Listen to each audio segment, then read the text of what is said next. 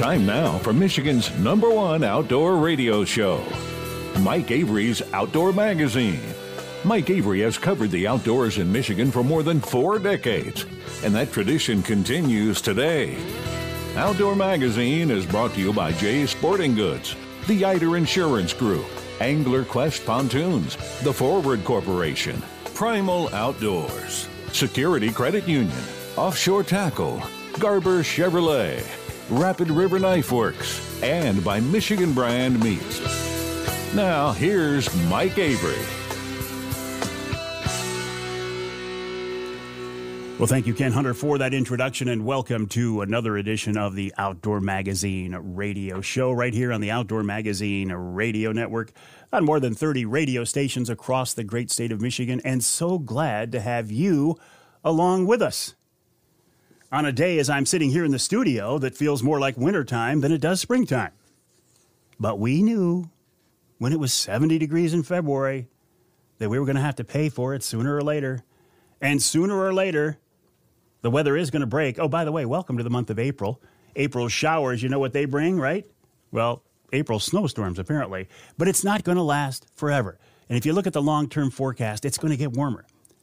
To the point where I'm thinking as soon as the weather breaks, I'm going to call into the folks at the Linwood Beach saying, get the Angler Quest out of storage. It's time to go. But I don't need it for the next few days. Even though I'm not going to be fishing for the next few days, I did get my new fishing license. Cost me all of $11 for an all-species fishing license because I'm a senior now. I got the senior discount. Don't want the senior discount, but I got the senior discount. Even if I didn't get the discount, it's still only $26. $26 to fish for all species 365 days a year. Yet people still gripe about the cost. How can you I'm not gonna hunt or fish anymore because it costs too much. If you seriously quit hunting or fishing because of the cost of the Michigan license, then you weren't that committed to the lifestyle, to the sport, to the activity in the first place. I always use this example, but last week it hit me right in the face. Last week, I took 3 of my grandkids to the movies. Now, they're all getting older. They go to the movie just, I think, to placate Grandpa, and because they get popcorn and a dinner out of it afterwards. I don't remember what it cost me, but, well, I tell you, one big jumbo thing of popcorn was like $11, which is the cost of my senior fishing license. I think it's a great value. Anyway, my goose saga continues. I told you last week that I got a coyote decoy to put up on the edge of the yard. Now, I love the geese on the pond behind the house, but that's where I want them, on the pond behind the house. I don't like them coming up into the yard. They're just big rats, just very, very messy animals.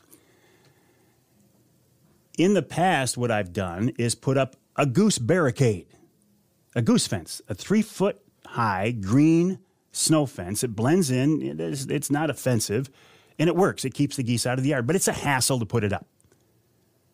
So my wife Denise said, hey, I saw online, this woman said she had a coyote decoy, and it keeps the geese out of the yard. I thought, I don't think it's going to work, but I'll try it because it's a lot easier than putting up a goose barricade.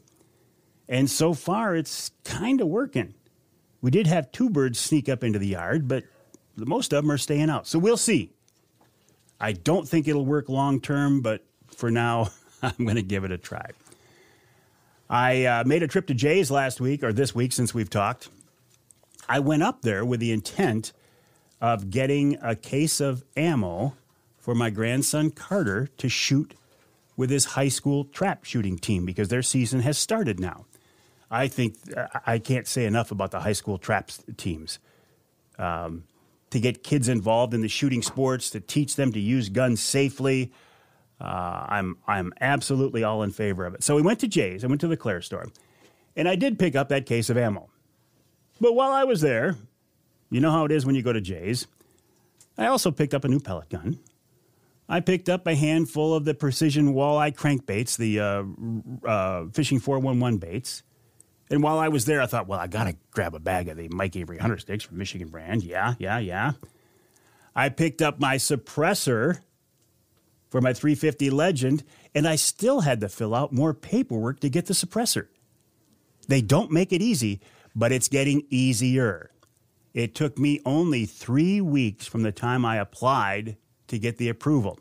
Talking with the folks at Jay's, this new system in place now, they had one approval come back in 2 hours. Most of them, a couple of weeks. If you applied after the first of the year using the new system. If you applied in 2023, the fall of 2023 or the winter of 2023, you're still in the old system and it's going to take months. They also said that if you have an application in from 2023 and you now make an application for a new suppressor in 24, your 24 application is going to be on the same time frame as the 23. So it's going to take you months. So it turns out I was smart but didn't even know it by waiting to make my application for the suppressor. Now, I haven't used the suppressor yet because I need to get a new scope on that Brenton. I want to get a 3x9 by 40. In fact, I was looking at a couple of them at Jay's. I looked at a Vortex. I looked at a Leupold. I had them both in my hands. Then I looked at my cart and said, let's wait on the scope. They did laugh at me, though, when I walked up to the counter with that Wraith 270 see-through ground blind and said, I'd like to use the promo code Avery 424. And they said, aren't you Mike Avery? I said, yes, but I want to use the promo code. And I got it for $149. $149.99 to be exact. You can get one too. I've got 3 promo codes going on right now. The promo from Jay's, where you can get that Wraith during the month of April. If you go into their Claire store or their Gaylord store, pick one up, walk up to the counter and say, I want to use the Avery 424 promo, and you'll get one for $149. If you can't get to the stores, if you go online at jsportinggoods.com, jsportinggoods.com, you can use the same promo code, Avery 424, and you can get one for $149.99. Rapid River. Use the promo code Avery10 to get 10% off. More on Rapid River here in just a minute. And Michigan Brand. Go to the website, michiganbrand.net. Use the promo code Mike20. Get 20% off your entire order. See, I'm saving you money. I'm saving you money all over the place. Now, yeah, you're going to have to spend a couple of bucks to save some bucks, but yeah. Oh, what else is going on? I've been doing some half-hearted turkey scouting. Mainly just on my number one property where I see birds and have close encounters with birds every year. But something's changed there. My buddy Doug, who owns the property, was working with the farmer next door. And the farmer says, hey, Doug, I want to take down that tree line on the property edge between us. There was a tree line there that made it harder for the farmer. I think that's why he did it. Made it harder for the farmer to get in there and maneuver his equipment. And Doug says, yeah, take it down. I don't care. But it has really changed the feel and the look of that property. And I'm not seeing, and again, I haven't been sitting out there yet, but just keeping an eye on it. I'm not seeing the birds out there and the birds move through there like they used to. So I think that might affect my setup for this spring. In the past, I would take that Wraith 270, set it back up in the corner there of Doug's farm, back in that corner along the tree line, and just sit there and wait, and the birds would come by there. Like I said, I did see some tracks, and they were big tracks. I'm sure they were, gobbler tracks, tom tracks, but I don't know. Coming up on this week's Outdoor Magazine radio show, and it's a work in progress, even as we're talking right now. Adam Lewis, an outdoor writer, is my first guest this week. He talks about the state of deer hunting today. Now, you might say, why are we talking about deer hunting in April? And that's a great question. The reason Adam wanted to bring it up, and I think this is valid, is because the Deer Management Initiative process is getting ready to kick off. In fact, it's already pretty much started. DMI, Deer Management Initiative. Adam wants to get some points out there so when the DMI people meet, they're thinking along thinking along the line that Adam is. And that is things need to change. Now, Adam will reference here, coming up after the break, he'll reference a letter from Chad Stewart. Chad is the DNR wildlife biologist, talking about a letter he sent out a few months ago about looking for input. That's what the DMI does. Anyway, that's why we're talking about deer management right now. Then outdoor realtor Matt Smith with some advice on buying recreational properties, your place up north, maybe a getaway. Is this a good time to do it, or should you wait? Well, I say don't ever wait. If you can do it now.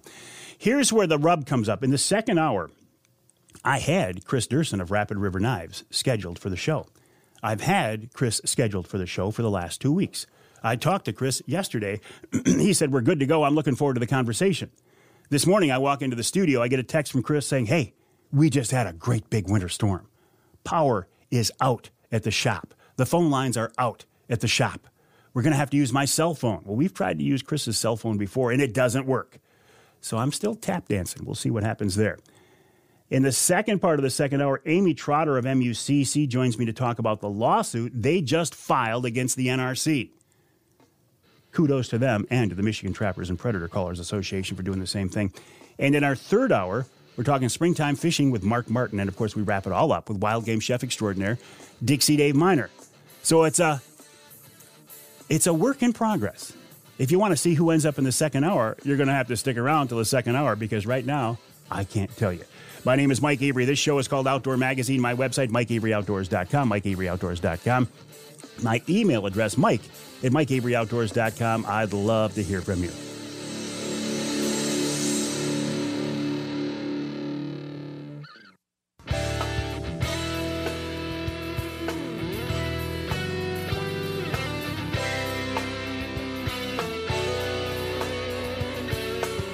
You can hear the Outdoor Magazine show on more than 30 stations across the great state of Michigan, including WZTK in Alpena. That's 105.7 FM. You can hear us in Muskegon on WKBZ. That's 1090 AM. And north of the bridge in Newberry, WNBY 1450 AM. This segment of Outdoor Magazine is brought to you by the Linwood Beach Marina and Campground. Linwood Beach can be your year-round Saginaw Bay fishing destination, and it's getting to be that time when you're going to want to get your boat out there on Saginaw Bay. The fishing has been good when Mother Nature lets you get out there, but the weather's going to turn, and you're going to want to be out there on Saginaw Bay, and Linwood Beach is a great place to hit the water. You can learn more online at linwoodbeachmarina.com. That's linwoodbeachmarina.com. Linwood Beach will be the site of our Walleye for Warriors event, and also the Angler Quest Owners Tourney. So keep an ear out for that. All right, let's talk a little bit about deer hunting. Look, I know it's not the deer hunting season, right? We're thinking about turkey season, but here in our state of Michigan, it seems like we're never real far from deer hunting. Adam Lewis is a hunter. He's an outdoor writer, a media producer. He's the founder of Deer Hunter IQ. It's a podcast and a blog. And he reached out to me about a week ago. And he says, Mike, I watched your clip on the coyote regulation by NRC. He said, I'd like to talk to you about that. He said, there are a lot of things going on now in the world of whitetail hunting. And Adam will bring you on the line here. Not all of it, in your opinion, is good, is it? Yeah, well, thanks for having me on, Mike. But yeah, there's a lot going on right now in deer hunting around the nation, really, with some different trends, with really hunter numbers on the decline. And in Michigan, I think we're kind of at a tipping point. I wrote a recent article for Woods and Water News about that, just with some ideas in there. But really, and right now, in Michigan, the DNR and NRC are gearing up for those deer management initiative meetings, because they realize, things aren't going real well, and we need to make some changes in the deer hunting world with how we treat things, I believe, and just with the regulations as well. And I think that really came to a forefront with the admission of it. For a lot of years, Michigan hunters haven't been real happy with the deer herd and how it's managed. I think this past year, it seems like for the first time, the DNR's kind of admitted that and really seem like they're willing to be more open with what they're doing about it. And I think we saw that with that open letter from Chad Stewart about, the doe population and us, at least in the lower peninsula, needing to take more does. I think that was the kind of the start of it. There was this also around the same time, this publication by the National Deer Association that basically said, hey, these states are failing in these areas, and Michigan was one of them with the doe harvest. And so there's some things that are really out of whack, and I think we're kind of at a tipping point in regards to some of the stuff. Are you then overall happy with the DNR, the NRC, the way things are being run? I'd say a lot of people aren't. I would say that it's been mismanaged for quite a while. And I mean, if you want to put blame in different places, the hunters are to blame for some of this, where we are now with the Michigan deer herd, and so is the DNR and the NRC. There's blame to be passed around. I think we're definitely at a point that hopefully we can fix some of these things. I think we need to do that. But I think, if somebody digs into, and I would really, I guess, implore and encourage anybody on that DMI group and that team, and just hunters in general, to read Michigan's actual management plan. You can go online and do that. It's like 35, 36 pages, but it really outlines the goals of the DNR, how they approach things, how they view hunters. And when you look at that, I think it will really be eye-opening to a lot of hunters to realize a few things. And first is that the hunters are a tool of the DNR. That's how they look at hunters, right? They're the biggest tool to help manage the herd, but they're just a tool. And also, when you look at that, I realized, and I've been learning about this as well as a hunter, and you realize that their goals don't seem like they're good goals, right? They are not measurable things. And when you think about goals, they should really be things that are measurable, right? And so I really think at the base level, if we want to make some good changes in the deer herd and deer hunting, we've got to start back there with having actual good measurable goals that are based on herd health. And, recently I talked to the NDA, Kip Adams over there, who's their head biologist, and really, what does a healthy deer herd even look like? And he basically said, and I'm, just quoting him, an expert, it's a buck-doe ratio that's as close to 1:1 as possible, and that's hard to totally get, but as close to that as possible. It's a relatively balanced age class herd as well, and it involves having a habitat that can adequately handle the deer population. If you look at our goals, only one of those is addressed in our current goals. So something's way out of whack there. And on top of that, we don't have ways to measure them. And so getting back to the basics of, okay, setting good goals based on a healthy deer herd, and then, ones we can actually measure, I think are super important, and we don't have those currently. So I think that's a place where we have to start and then regulations should back those up, right? And right now our regulations, I feel, are really all over the place. And when you don't have goals to start with that are measurable, it's really hard to know where you're going and what you're doing. Well, you mentioned DMI, the Deer Management Initiative. A lot of people have some high hopes for that, Adam, that maybe that group can come together and address some of these things you're talking about. Yeah, I mean, it's a hope, right? You would hope that.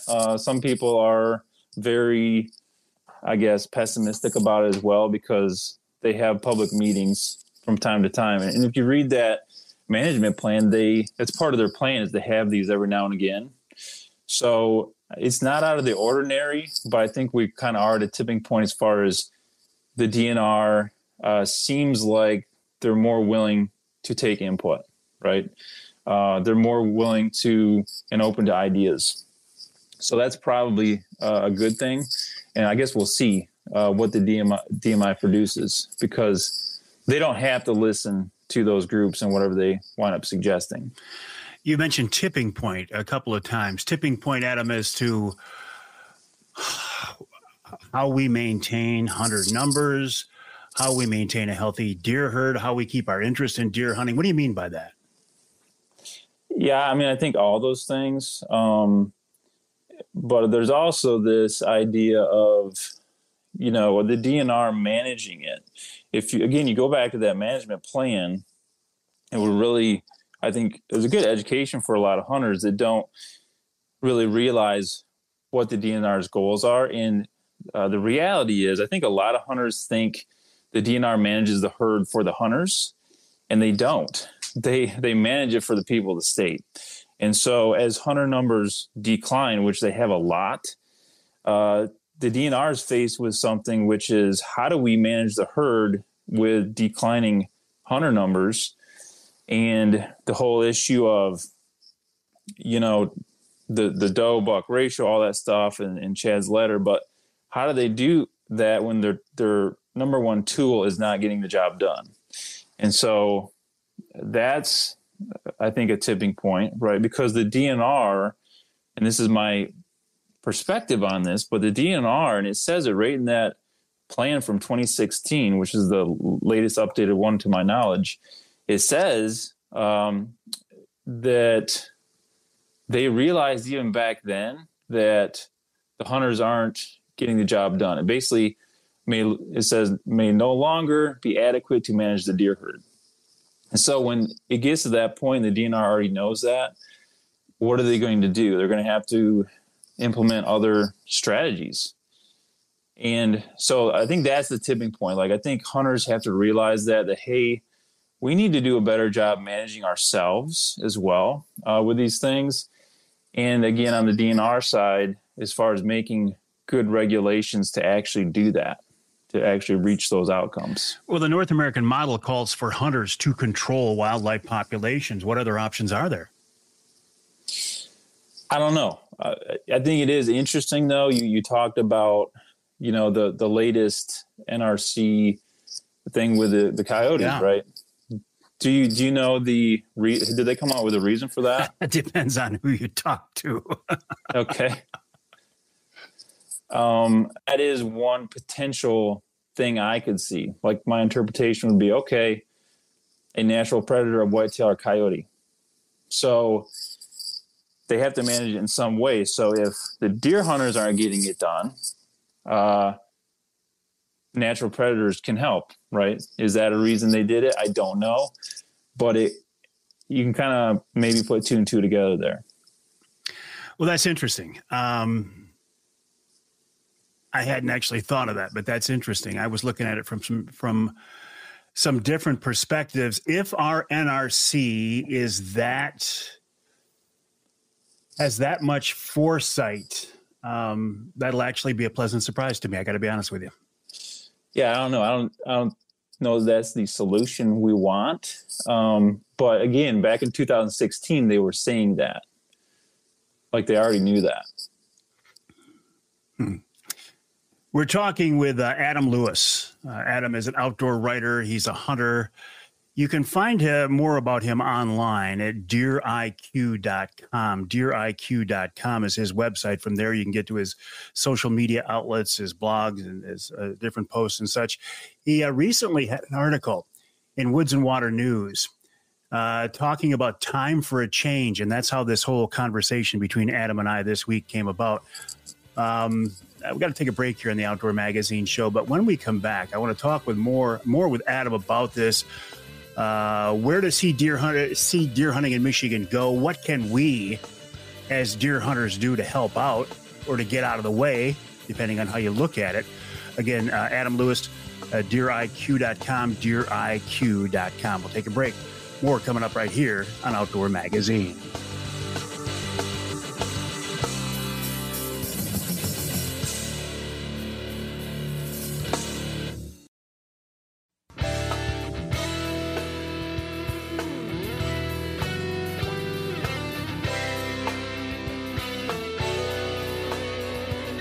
Welcome back to Outdoor Magazine. Appreciate you being along with us this week. You know, you can hear the show on more than 30 stations across the great state of Michigan, including WBCK in Battle Creek. That's 95.3 FM. You can hear us in Sandusky in the Thumb, WMIC 660 AM, 95.3 FM. And you can hear us north of the bridge in the Sioux, WKNW 1400 AM. This segment of Outdoor Magazine is brought to you by a Premier Maritime Training. If you've ever wanted to get your captain's license, I think this is your best bet. Captain John Littlefield taught my captain's class, and he can help you become a licensed charter captain as well. Check out the website, pmtcaptains.com, for more info. That's pmtcaptains.com. John has classes across the state, and I'm sure you can find one that fits your schedule. That's pmtcaptains.com. Right now, though, we're talking about deer hunting. We're talking about the status of deer hunting, the future of deer hunting, where we are today with Adam Lewis. Adam is an outdoor writer. He's a content creator. You can learn more on his website, deeriq.com. That's deeriq.com. Adam, tell us a little bit about what you're involved in. What's the purpose of the website and the other activities you're involved in?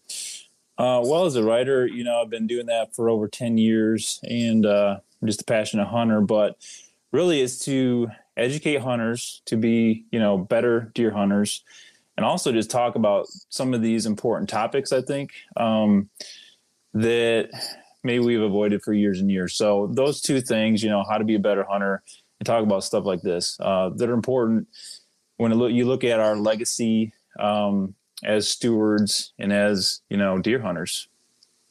A couple of things you mentioned, regulations. Give me an example. What are we talking about? You mean like baiting or APRs or what are you talking about?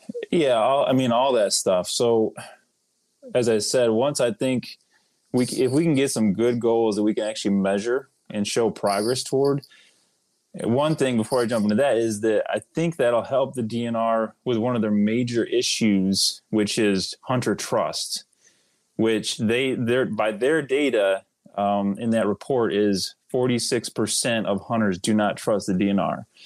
So it's really hard to get anywhere and get people on board with something when people just do not trust you. And I think if you can get goals and measure progress toward those goals and show hunters that you're actually doing that, I think that will really help with the trust issue, right? Once you do that, I think, regulations have to back up these herd goals, once you get those in place. And just going back to like Chad Stewart's letter, talks about we need to take more does in the, lower peninsula. We are too buck centric, meaning we're so focused on shooting bucks, right?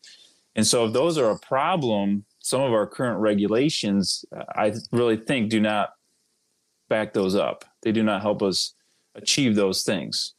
Like if we're too buck centric, we want to take more does. Why do we have a 2 buck limit, right? Why do we have 2 buck tags? To me, those do not make sense together, right? That's a great question too. And especially since our gun season starts in the middle of the rut, right? And so if we want to turn those things around, I think those are things we need to change. I don't know about APRs. There's mixed feelings on that. I personally think 1 buck tag would help with that because it allows hunters to choose. Like if you want to shoot a spike, you can shoot a spike, right? But it makes hunters psychologically really think about it, right? Like this is my 1 buck. Do I really want to take this deer or not? And it will cause people to pass more bucks, and at the same time also help with the age structure issue we seem to have in Michigan, right? Getting a better class of buck and deer in general because people are passing more with 1 buck tag. And it also, I think, just as one, this is one example, but just as one would also force people to start taking does if they would need more than 1 deer in the freezer, right? So it, I think, starts solving that doe issue too. When you just issue 1 buck tag, well, if I need more deer in the freezer, I'm going to have to go shoot more does. Right. I don't know if we will ever get deer hunting in Michigan back to what it was when I was a kid growing up. But if we don't get a handle on this and get this pointed in the right direction, I think the future of deer hunting certainly doesn't look like it used to. Yeah, I don't think so. And, to the whole buck centric thing as well, if you want to talk, regulations, if you look at the youth season, right, there's a lot of arguments around that. And I think emotional responses around that for some reason, because it's talking about kids. I get that. But when you really look at it and you look at the data from our last 2 years, we've actually reported, harvest. There are 3.6 bucks taken for every one doe during youth season. That's a very lopsided, very buck-centric trend. And so when we allow that in that early youth season for all these bucks to be shot, I know it's not a huge number compared to the total harvest throughout the whole year, but when you allow that, you're continuing to educate and continuing this buck-centric mentality, right? You are furthering that along instead of just saying, you know what, we can tell our kids no as adults, as mentors, and as, the DNR who sets regulations and say, hey, you're going to learn about hunting, but you're only going to be able to shoot does. It's going to help us with our mentality and the education part.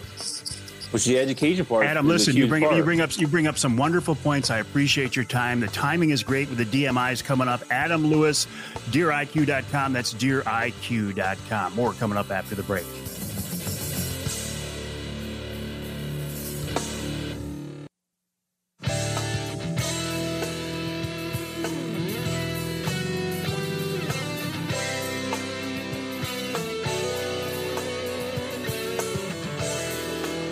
You can hear the Outdoor Magazine show in Caro on WKYO 1360 AM and WIDL 92.1 FM. You can hear us in St. Joe on WSJM 94.9 FM.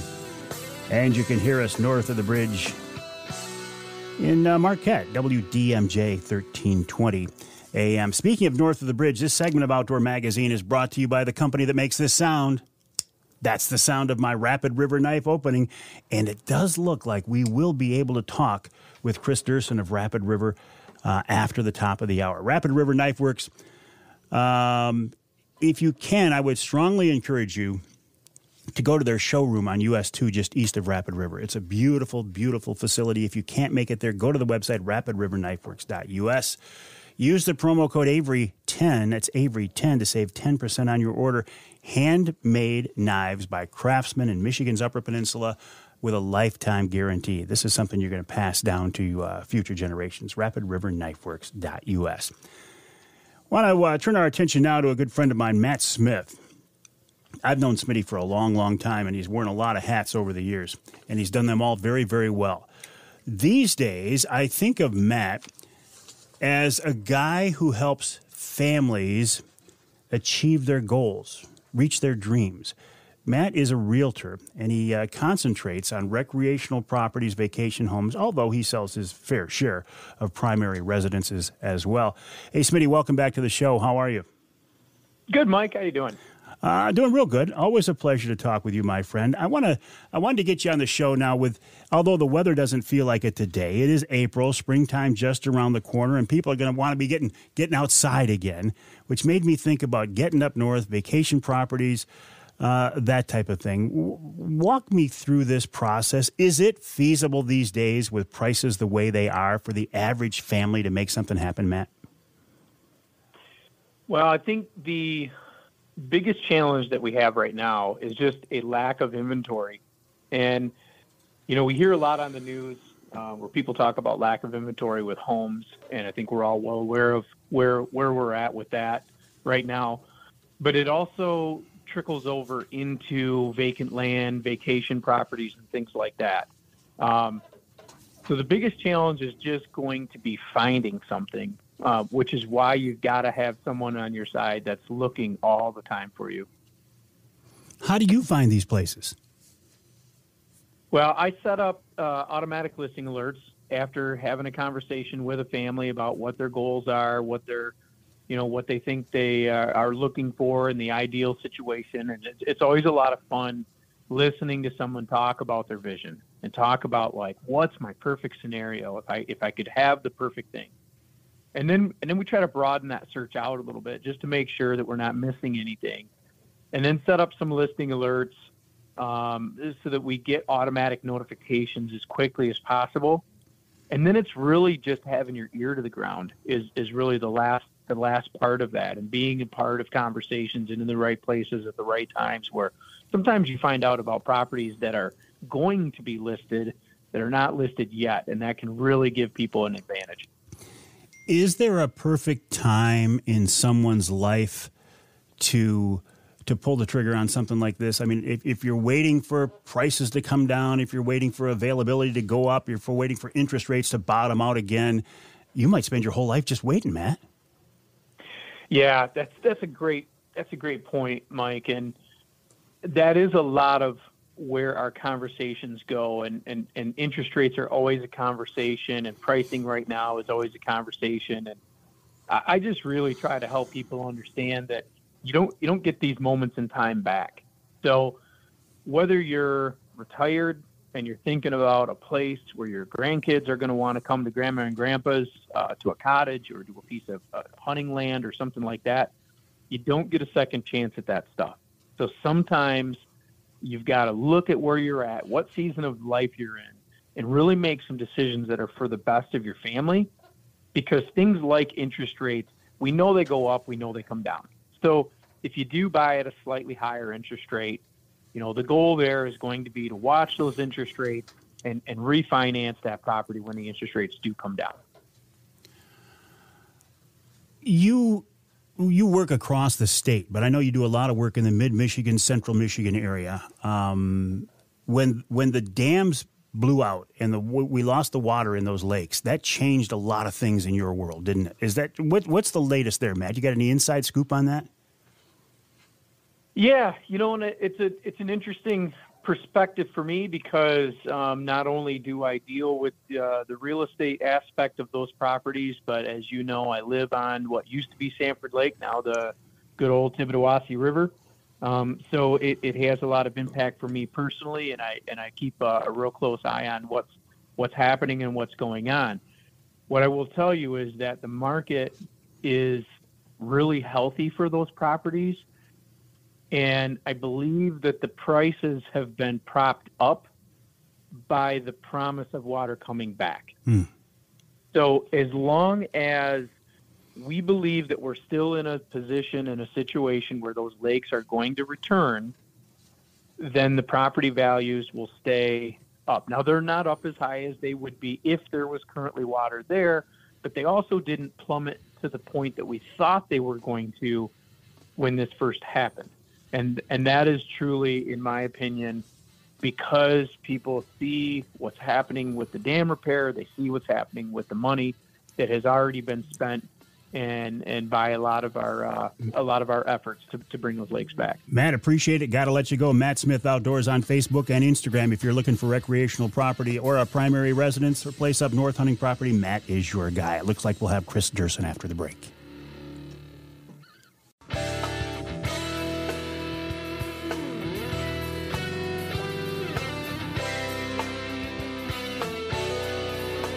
Time now for Michigan's #1 outdoor radio show, Mike Avery's Outdoor Magazine. Mike Avery has covered the outdoors in Michigan for more than 4 decades, and that tradition continues today. Outdoor Magazine is brought to you by Jay's Sporting Goods, the Eider Insurance Group, Angler Quest Pontoons, the Forward Corporation, Primal Outdoors, Security Credit Union, Offshore Tackle, Garber Chevrolet, Rapid River Knife Works, and by Michigan Brand Meats.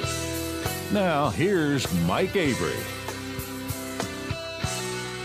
Indeed, this is the big guy. Thank you, Ken Hunter, for that introduction, and welcome to hour number 2 of this week's Outdoor Magazine radio show, heard on more than 30 radio stations across the great state of Michigan.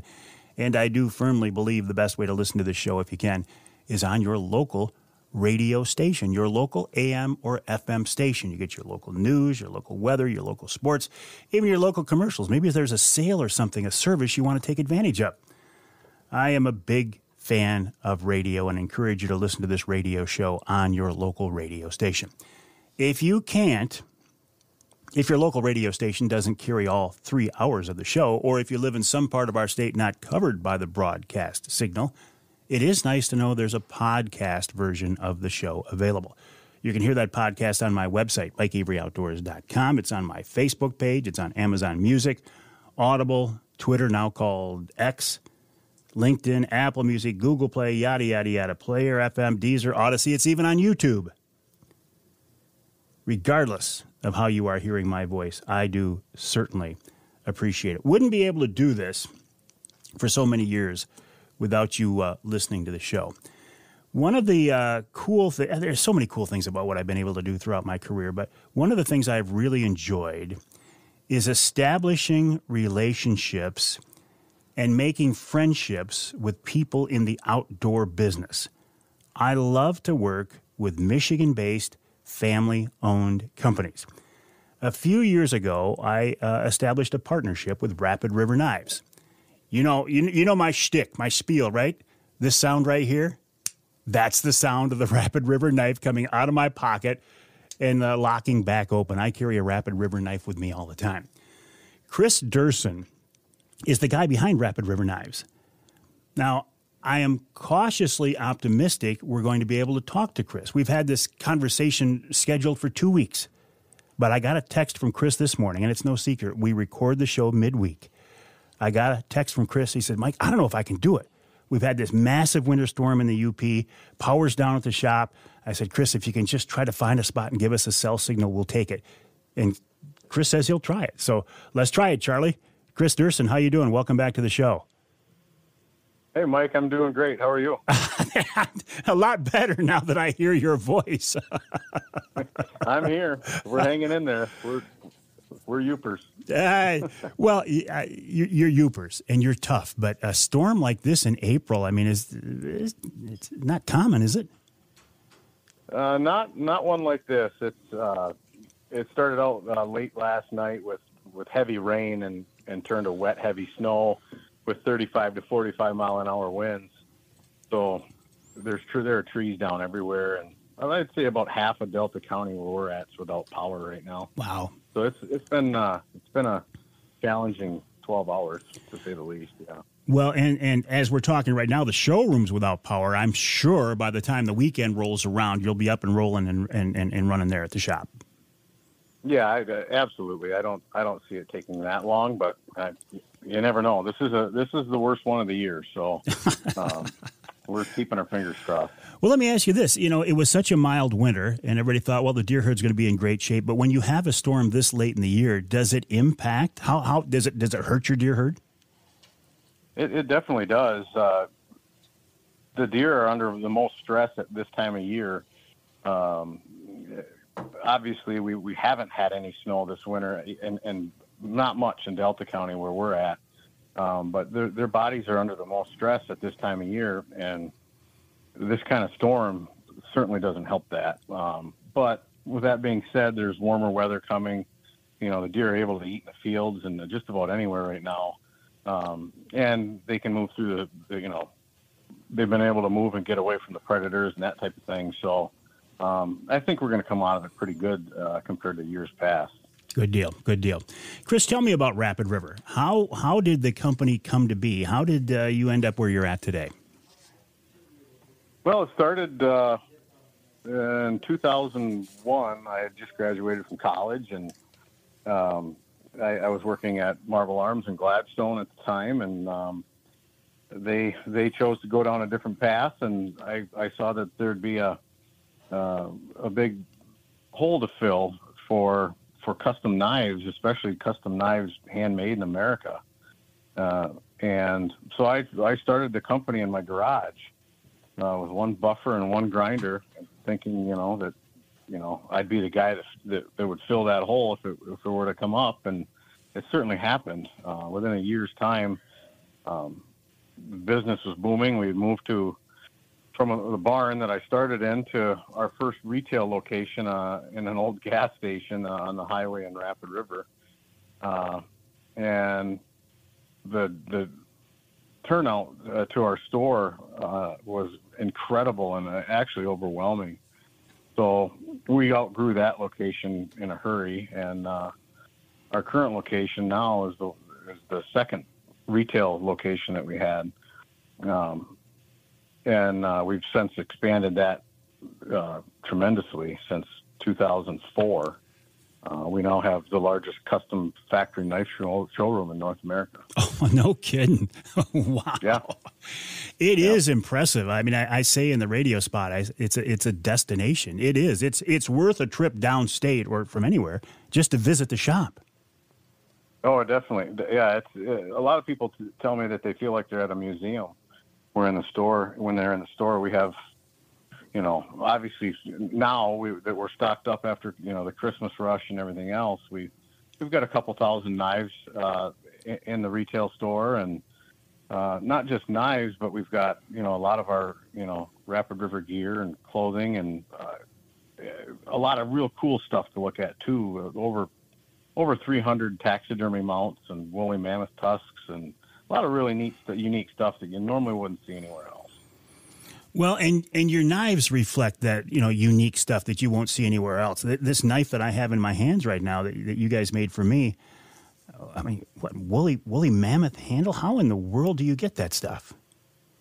Well, I started doing this probably the really crazy custom knife handle stuff, the unique stuff, probably about 15 years ago.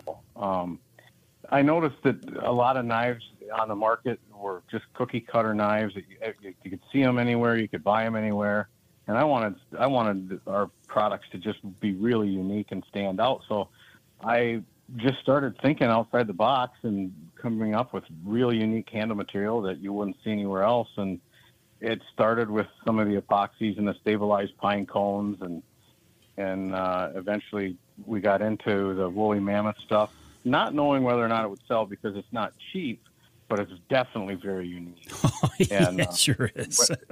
Yeah, so I started with some knives with mammoth tusk, mammoth ivory handles, fossilized mammoth teeth, and it just went crazy. And so most of the ivory now comes from Alaska and Siberia.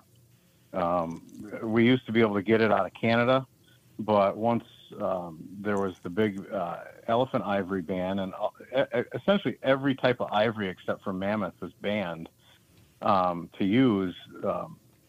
Canada decided that it was worth quite a bit of money, so they said that anybody that finds it in Canada has to turn it over to the government. So that source dried up. So now we have two spots that we can get it, and surprisingly, they find quite a bit of it. So it's a fun experience. I know some gold miners in Alaska, and we talk once a month, and whenever they find something fun, I typically buy it. Well, I appreciate the fact, one of the reasons I wanted to get you on was to plug this new promo code. You've had a lot of people come to the shop and say, "Hey, Avery sent me here." And even before we had the promo code, Kris, and I appreciate this, folks have tell me, "Hey, I stopped by the shop, I mentioned your name, and Rapid River gave me a discount." So I thought, well, why don't we make something formal, something official out of this? And you have. Yeah, definitely. And a lot of people have taken advantage of that since you announced it on that Wednesday Night Live. Oh, good. Yeah, we've had a lot of people on our website use that code, Avery10. So it's definitely working, and people are, getting a 10% off of any of their purchases. So what if we come into the store? Can we do the same thing? Absolutely. Yeah, just say, I want the Avery code. I got a question for you. The website, is it rapidriverknifeworks.us or is it rapidriverknifeworks.com? They both work. I own both domain names. So either one. Okay. So rapidriverknifeworks.us. Use the promo code Avery10 to get 10% off. Kris, listen, I'm so glad that the cell signal sounds so strong. I got to take a break. You know how this works. I got to take a break, but there are a lot more things I want to talk with you about if you can give me a few more minutes. Absolutely. Yeah, no problem. All right, I appreciate that. We're talking with Kris Duerson of Rapid River Knives, the owner, the guy who started the company, the guy who has come up with all these cool designs, the guy who has grown the showroom into a destination, the guy who has officially now sanctioned the Avery 10 promo code. RapidRiverKnifeWorks.us, RapidRiverKnifeWorks.us. Use the promo code Avery10 to get 10% off on your order. I would strongly encourage you, if you can, though, go to the showroom and check it out. You can see these knives being handmade by craftsmen. You can pick out your specific knife, and you can get it engraved. I bought a lot of these knives for my friends and family, and everybody has been just so appreciative. They're a great product. They are a lifetime guarantee. We'll talk more about that after the break with Kris Duerson of Rapid River Knives right here on Outdoor Magazine.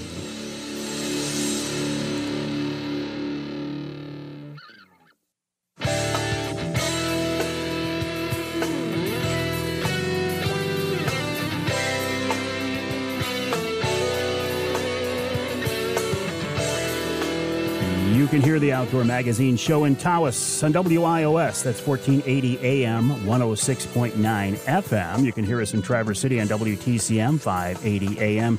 And you can hear us north of the bridge in Iron Mountain, WMIQ, 1450 AM. This segment of Outdoor Magazine is brought to you by VersaSkins, Michigan-based, family-owned VersaSkins. You know I love that. Why buy a bunch of different sets of hunting clothes when you can buy one good quality set and snap on and zip on an outer shell to change your pattern? Just change your skin for the season you're in. Go to the website, versaskins.com. That's versaskins.com.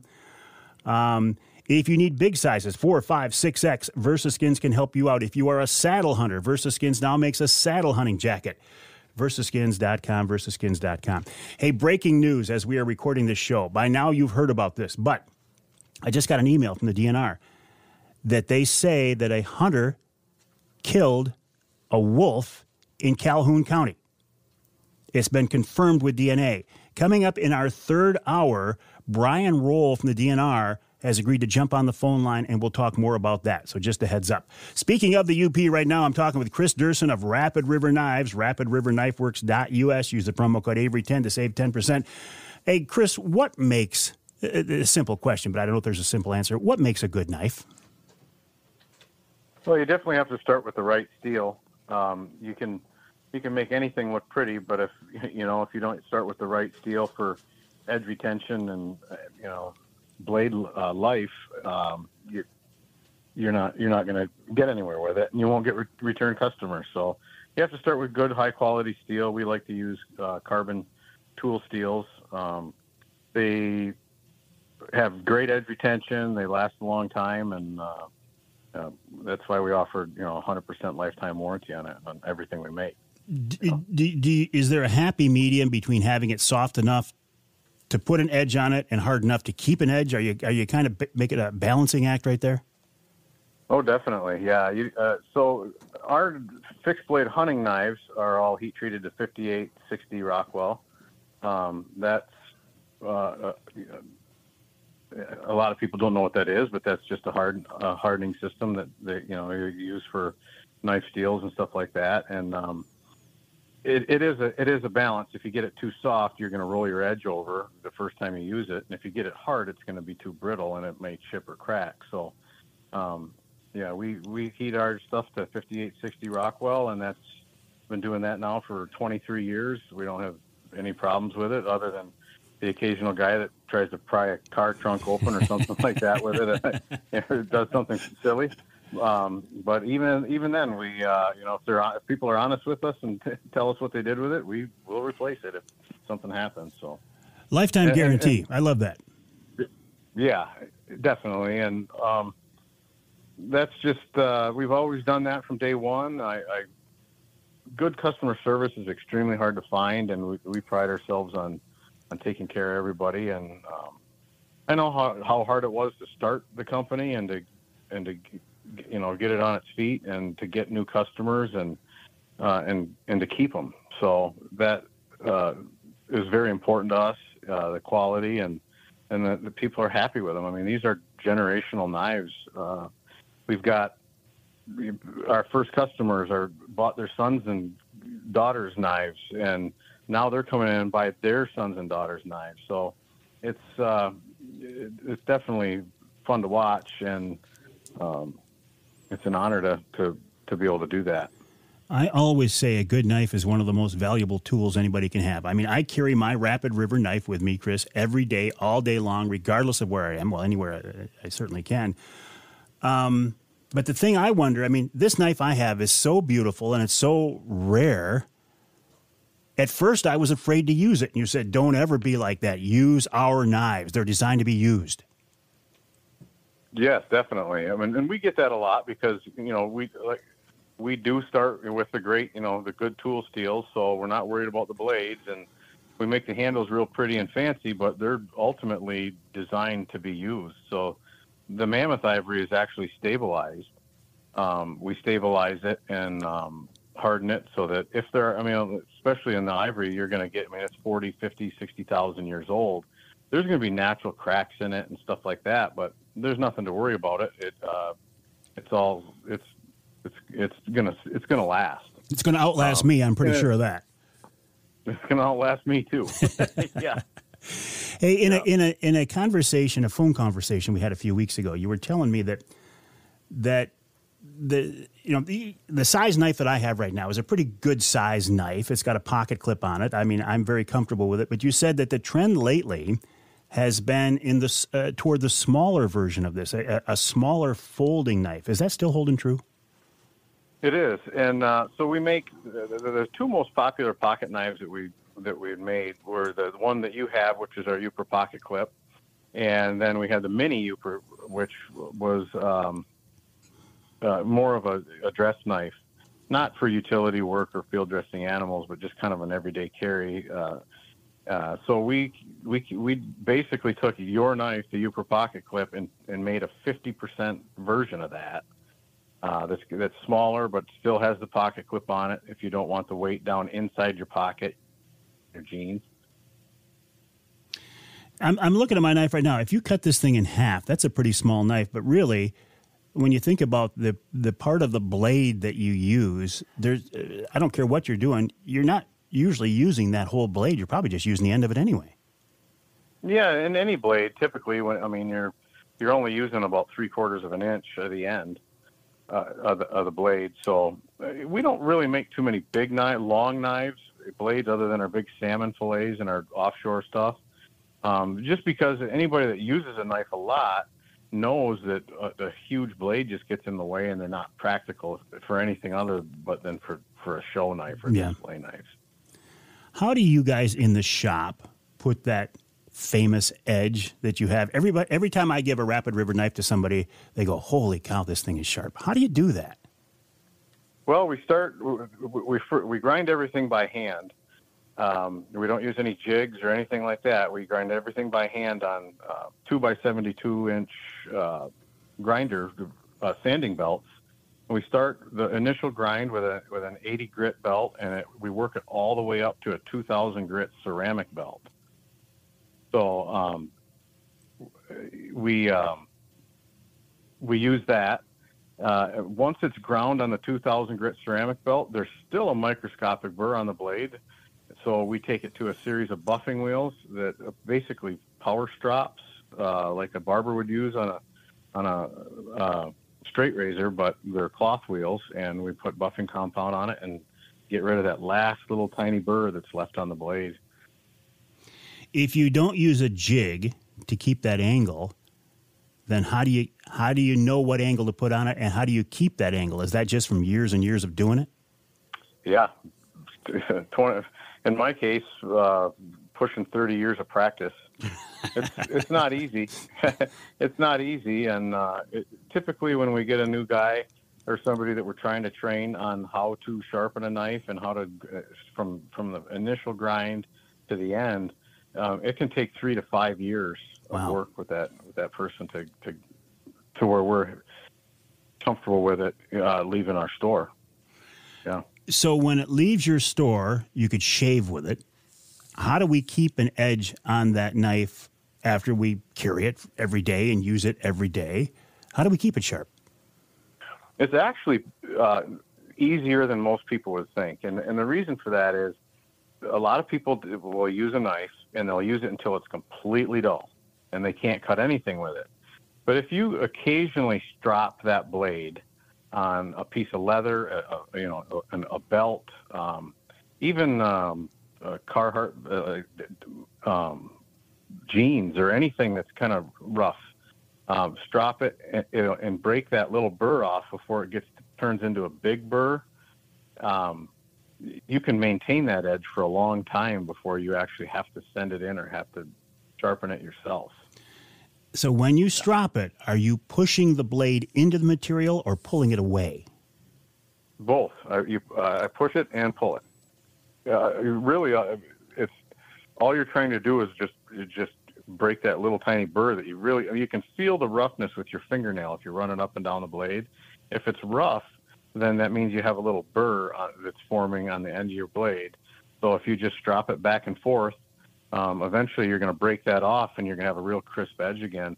I do it, I've been using the same knife for several years now. I mean, it's gone through a couple of big mountain lions and a dozen whitetail, and all I've done to it is strop it. I still haven't put it back on the grinding belt. Really? Wow. I'll strop it after every whitetail I do, 4 or 5 times, clean it up, re-oil the blade, and it's still going strong. And everybody's knife can do that. You can do that with your kitchen knives, anything you have. If you strop it occasionally and just take care of it, you can catch it before that big burr breaks off, and you have a rounded edge, which needs to be reground. Well, and you guys make kitchen knives too, right? Yes, we have a full line of kitchen cutlery. And hatchets and axes, and I always say anything with a blade. Anything with a blade, yes. Yeah, we make pack axes and regular axes. We even make the little miniature axes that are like little replica axes are the ones are bigger ones that we make. Okay, so if by chance I did let my blade get a little dull, can I send it back to you or just make a drive to the showroom and will you touch it up for me? Yes, we do it every single day. Now that we've been in business for so long, we have 500,000 knives out there. We get knives back every day to be touched up, sharpened, polished, and when they come in, even if they come in for a sharpening, they mail them to us from all over the world. We redo the whole knife, even if you don't ask for it. So we resharpen the blades, polish up the handles, and they return to you like the day you bought them. Brand new. We polish all the brass and the thumb guards and the bolsters and everything. And if you're driving by our factory store, if you stop in with your knife, it's about a 5 to 10 minute job, depending on the condition it's in, and you walk out of there with a new knife again. Yeah. Well, Kris Duerson, you run a great company. You make great products. RapidRiverKnifeWorks.us. That's RapidRiverKnifeWorks.us. Use the promo code Avery10 to save 10% at checkout. Better yet, go to the showroom on US 2 just east of Rapid River. Kris, I appreciate you your flexibility this morning. I wish you luck on getting dug out from the snow, and we'll talk again soon. That sounds good. Thanks, Mike. All right, Kris Duerson of Rapid River Knives. We'll take a break here on the Outdoor Magazine Show. When we come back, Amy Trotter of MUCC. I want to talk with her about the lawsuit against the NRC over the coyote hunt. And we do have the DNR biologist to talk about wolves in hour number 3, a wolf in Calhoun County.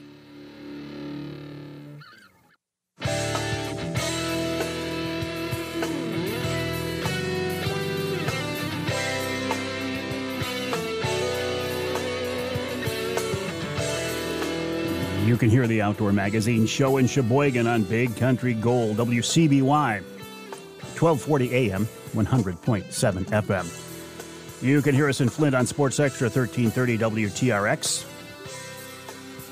And you can hear us, let's go to Escanaba, the Riviera of the North, WCHT 600 AM, 93.5 FM. This segment of Outdoor Magazine is brought to you by Killer Food Plots. Getting to be that time. Now, I realize the weather hasn't been real conducive to putting in food plots, but it's going to change. It's just around the corner. If you're going to put the time and effort and expense into putting in food plots, I think you should work with a good company, reputable company. Rich Krizan, the owner of Killer Food Plots, does a great job. I would encourage you to check out the website, killerfoodplots.com. killerfoodplots.com to see what product is available. You can also have Rich come out to your property, do a consult, even do the work. Killerfoodplots.com. We will get Rich back on the show here in the next couple of weeks to help us get ready for food plot planting season. But in the meantime, we have the executive director of MUCC, Michigan United Conservation Clubs, MUCC.org. With us on the Outdoor Magazine phone line. Sorry, I got to check something here real quick. I apologize, Amy. Anyway, Amy Trotter is with us. Amy, welcome back. How are you? Very good. Thank you. Always a pleasure, and I really appreciate your time because I know just how incredibly busy you have been lately. You got a lot of things going on right now. We do. That is for sure. So where are we at, Amy? I don't feel, well, you're making friends in some circles, and you're making people mad in others, and I'm thinking about the recent action against the NRC. That's correct. We officially filed a lawsuit against the Natural Resources Commission in Ingham County on April Fool's Day, but it was no joke. Tell us, I mean, I've been following this pretty closely, but bring us up to speed for folks who are wondering what's going on. What is going on? I mean, I thought MUCC and NRC, Natural Resources Commission, and Michigan United Conservation Clubs, I thought you guys worked together. We absolutely do. And in this case, we strongly disagree with the decision that was made by the NRC. So to take you back a little bit, we do fur bearer regulations every 2 years. Yep. We lose you, Amy? Oh, it sounds like we did, just out of the blue. Charlie's going to have to call her back. You know, the interesting thing is, Charlie, she was telling me... Closed it? Oh, there, Amy, you're back. Oh, Amy, I'm sorry. Your phone just absolutely cut out. You were talking about... Oh, no. Yeah. Problem with your cell phone and your landline. Man. Goodness. Let's go back to fur bearer every 2 years. That's the last we heard. Okay. The DNR takes a look at and brings together a group called the Fur Takers Work Group every 2 years, and they put forward ideas that go through a regulation cycle with the Natural Resources Commission. We had a proposal this year to actually take a look at closing the season for coyotes, which has been year-round for the last 7 years, and closing that period between mid-April to mid-July. And the reason stated for this closure was really due to public perception. And that's where, again, this is bigger than coyote management. This is something that we feel strongly is not a good reason to take away opportunity and to close a season based on that public perception that was cited. Public perception. We don't want our wildlife policies based on public perception. That's just think about where that could lead. This was the whole reason for Proposal G in 1996, because there was a group of anti-hunters that wanted to cut off certain methods of bear hunting. They wanted to get rid of bait and they wanted to get rid of hounds. And we offered Proposal G as an alternative because we said that we wanted wildlife management decisions to be rooted in sound scientific principles and not to be, what is effectively known as ballot box biology, where we're taking everything through a lens of public perception and seeing what is popular or what is not on any given issue. So you guys filed. Didn't Trappers and Predator Callers Association also file? Correct. They filed in Mackinac County, and MUCC filed in Ingham County. So is this part, are you guys working together? Is this part of an organized effort? Well, certainly they're a member organization of us, and they were with us side by side in the testimony at the NRC. So we did file separately because they're registered in Mackinac County, and we're a Lansing-based Ingham County organization. So what next? Where does this go? Well, so the request here is and it had to be made within 21 days of the decision. So this was quickly moving, and really all we have filed is a letter of intent, if you will, which requests the official record and transcript for the decision that was made by the Natural Resources Commission on this issue.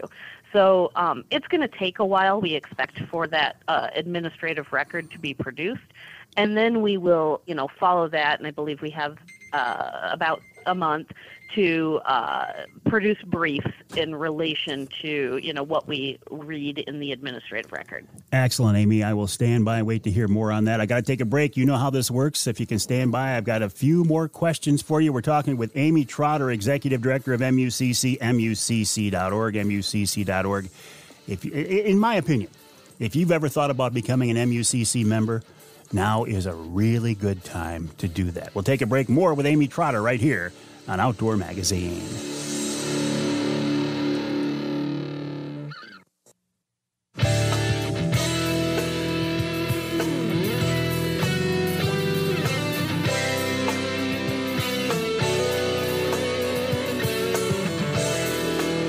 You can hear the Outdoor Magazine show in Houghton Lake on the Twister 92.1 WTWS. You can hear us in Holland on WHTC 1450 AM, 99.7 FM.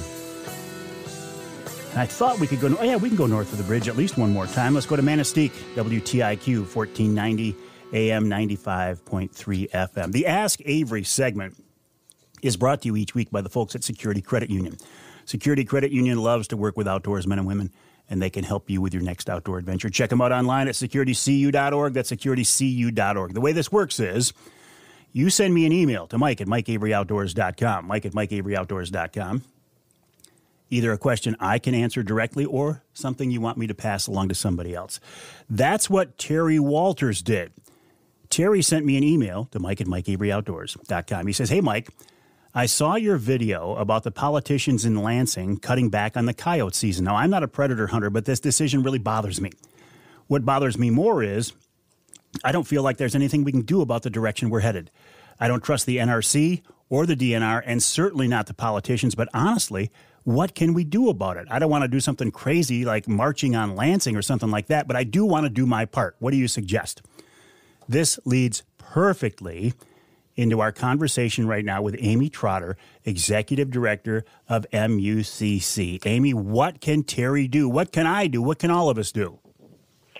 Well, I think, for the immediate need is to join MUCC and support our organization in this endeavor.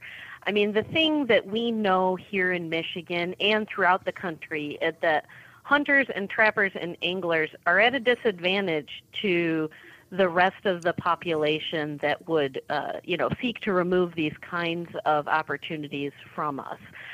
We are underfunded and undermanned, and we have fewer lawyers than they do of the other side. So it is important to have a strong backbone for the conservation-minded folks here in Michigan.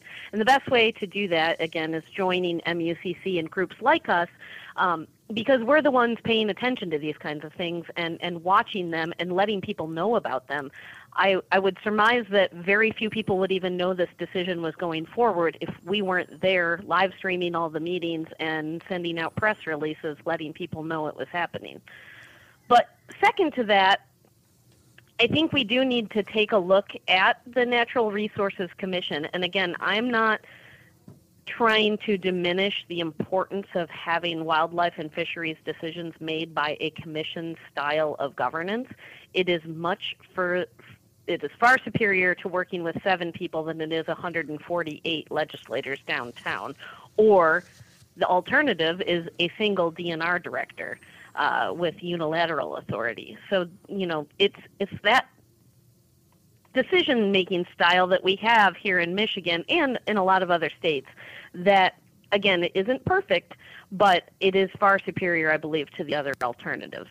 So we do need to make sure, though, that this commission and future commissions and the people who are appointed to serve on that are, understanding the intent of Proposal G, are understanding who all of our groups are, and that they are, bound by law to make the best decisions based on, sound scientific management. So we need to communicate that to the commission, keep regularly communicating with the commission, get to know these commissioners. I think that is effective, even if you are a general citizen.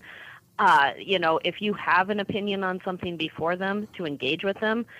They are, citizens as well. So they are just usually regular people, and you can call them and chat about the decisions in front of them, civilly, of course. But I do think it's important, again, to engage and not to sit on the bench. Because that's the worst thing we can do as hunters and anglers and trappers is to really just, throw our hands up and give up and disengage. I don't want to be too negative here, but I feel like we're at a pivotal point right now.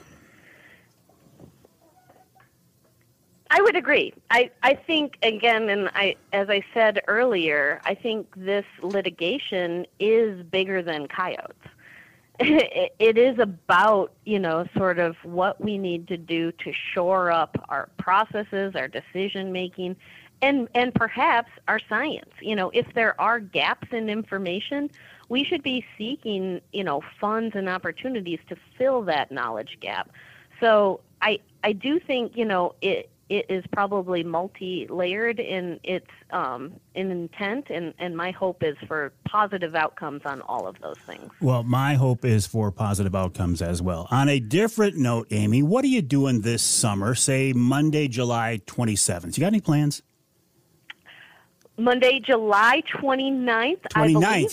Thank you for that. Yes. Thank you. Hopefully I've got my calendar right. I can't say I'll be golfing, but I can say that I'll be at a golf course and having a great time with you and the folks at the West Branch Country Club. That's right. I appreciate it. I have another event that Saturday. Yes, Monday, July 29th, the first annual Mike Avery Outdoors golf outing at the West Branch Country Club, with all funds going to benefit MUCC's youth camp. Details on that coming up.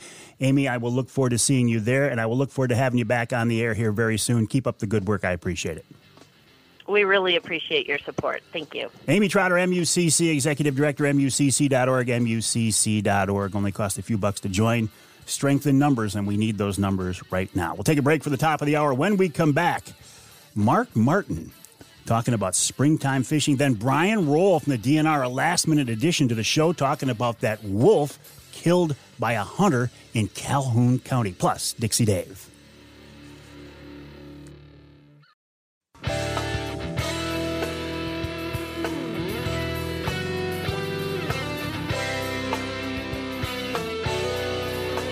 Time now for Michigan's #1 outdoor radio show, Mike Avery's Outdoor Magazine.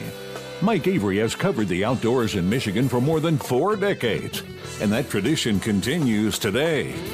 Outdoor Magazine is brought to you by Jay's Sporting Goods, the Eider Insurance Group, Angler Quest Pontoons, the Forward Corporation, Primal Outdoors, Security Credit Union, Offshore Tackle, Garber Chevrolet, Rapid River Knife Works, and by Michigan Brand Meats. Now, here's Mike Avery. Well, thank you, Ken Hunter, for that introduction, and welcome to hour number 3 of this week's Outdoor Magazine radio show here on the Outdoor Magazine radio network on more than 30 radio stations across the great state of Michigan.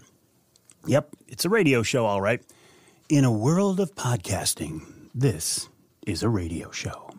But it's also made available as a podcast. I want to make the content of this show, the subjects of this show, the information from this show available as many places as possible.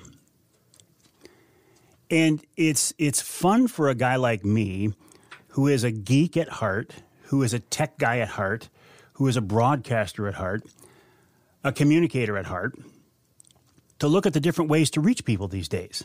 I mean, back in the early days, right, when I was early days of my outdoor television career, we would take, I, and a handful of other people, a great big old TV camera on my right shoulder, weighed about 25 pounds. a video recording deck on a strap on my left shoulder. Weighed about 25 pounds, maybe 20 pounds. It was big. It was cumbersome. The quality of the video wasn't very good. And it made it really challenging on some of the shoots that I, used to like to do. If you went to a city council meeting or something like that, no big deal. But say, for example, that you wanted to shoot a story or a show fishing with, say, Mark Martin. And say you were fishing the Muskegon Channel after dark. Had to have that big camera on one side, big recorder on the other. But still, we made it work. And in this case, we caught fish.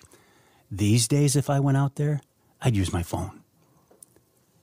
And it would be so much easier, and the quality of the video would be so much better, but the experience would be the same. When I look back at that that trip I made, exactly with my dad when he was still around, we went walleye fishing on the Muskegon Channel with Mark Martin. I knew Mark before then. I had interviewed him before then. I had talked to him several times before then. I had fished with him before then. But it was that night when I saw just how deep his knowledge, how intense his emotions, and how specific his actions are on the water. And that's when I really, really became impressed. So I thought, springtime fishing here, or soon will be, no better time to talk with Mark Martin than this weekend right here on Outdoor Magazine. Mark, welcome back. How are you? Hey, not too bad. Hey, thanks for the great introduction. I appreciate that. Do you remember that night? Me feel like I know something. Do you remember that? Do you remember that night fishing with my dad out there? Yeah, I remember your dad and you. That was a fun time. As usual, all of our experiences were entertaining, and we threw around a lot of knowledge. Well, we threw around a lot of something.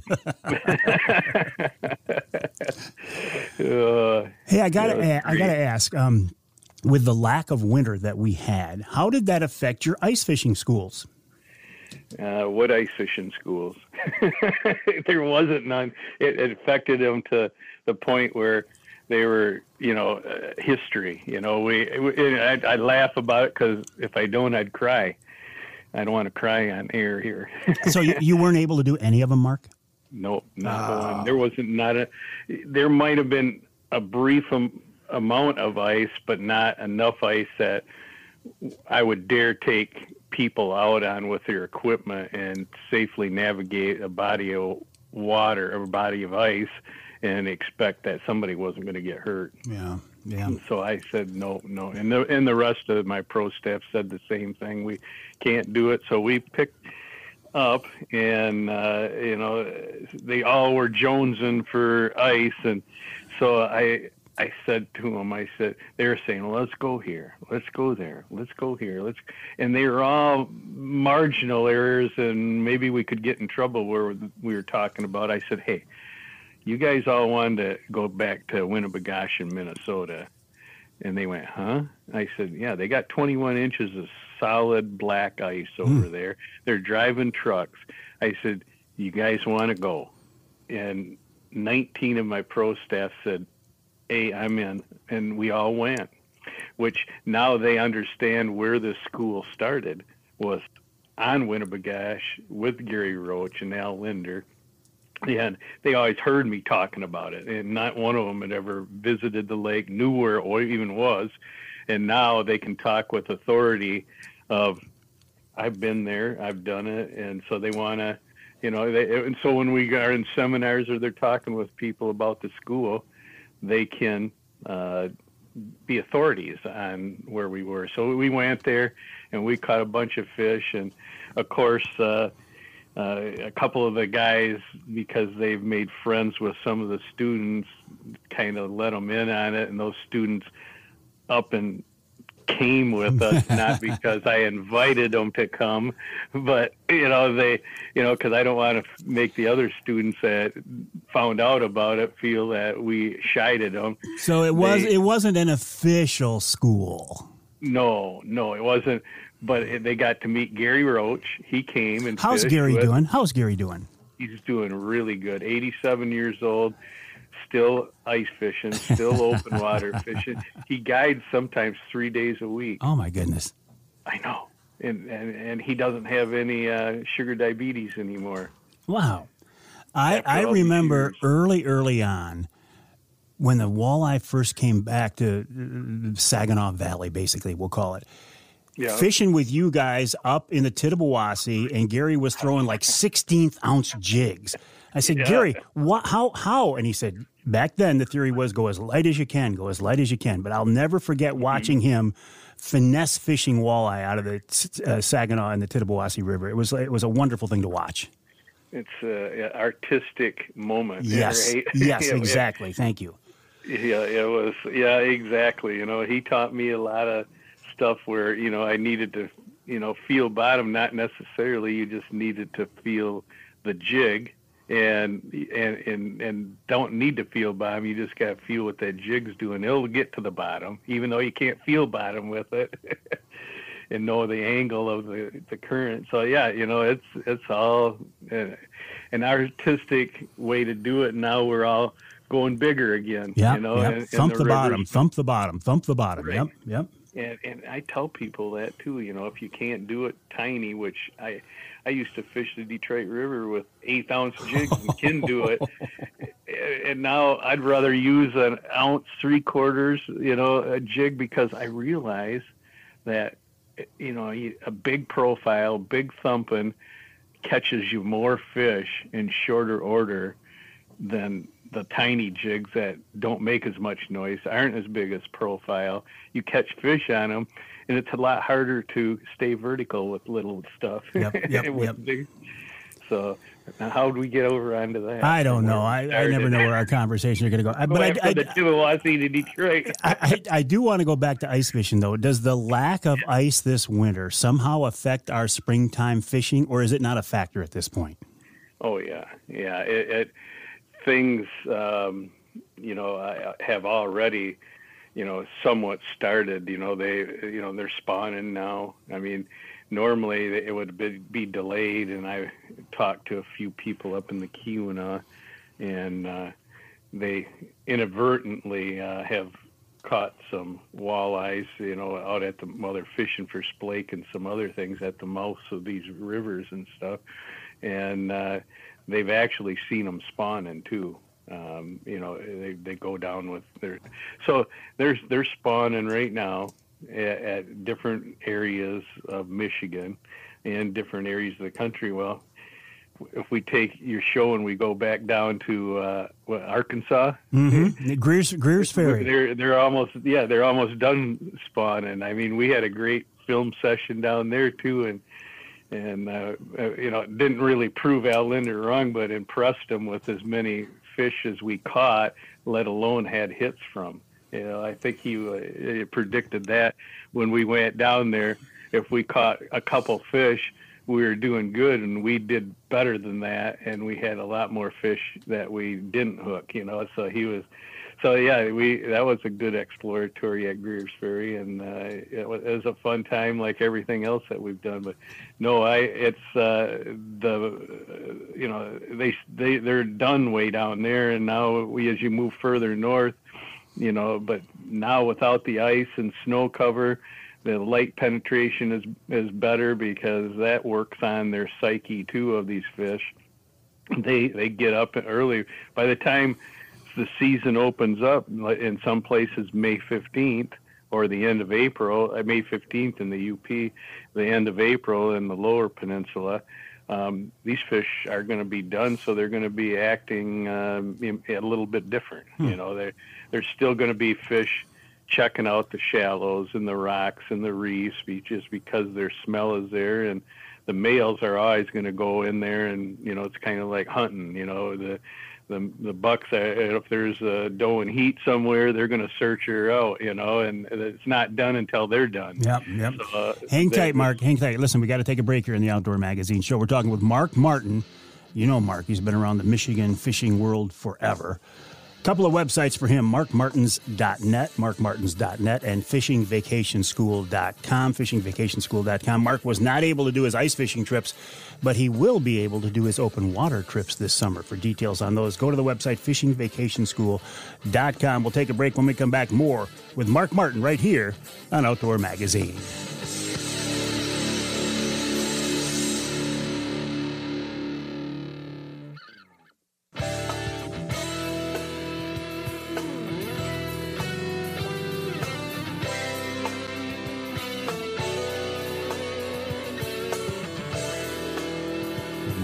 hear the Outdoor Magazine show in Houghton Lake on 98.5 WUPS.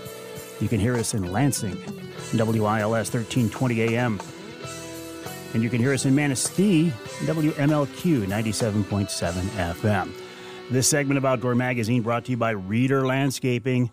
Reeder can take care of your lawn and property because it's your nature and our nurture. Let them create an outdoor getaway in your backyard, and this is the time to be getting in touch with the folks at Reeder. I've been talking to Paul Reeder and the folks over there about some things that we are working on this spring, including just routine maintenance and trimming of trees and lawn maintenance, and maybe a little bit of a second part of a landscaping project as well. Whether it's your primary home or your place up north, your cottage, whatever, there's a good chance Reeder can help you out with it. Their teams are hardworking people. They know what they're doing, and I strongly recommend them. The website, reederlandscaping.com. That's reederlandscaping.com. Of course, my website, MikeAveryOutdoors.com. But as you're out there poking around the vast wasteland of the internet, it's not a wasteland, but, you know, as long as you go to the right places. MarkMartins.net is one website you'll want to check out. The other one, FishingVacationSchool.com, FishingVacationSchool.com. Those are both websites for Mark Martin, who is with us now on the Outdoor Magazine phone line. All right, Mark, as folks are listening to the show this weekend, maybe they're looking for someplace to go fishing now. Maybe they're looking for someplace to go fishing in the next week or so. What's your best advice right now? Well, if they're after walleyes, stay out of the inland lakes and look at the Great Lakes, the rivers that are open. They're going to be hot and heavy now that the Saginaw doesn't close. They're full of fish. All these places where the fish are going to spawn are going to be the magnets to there.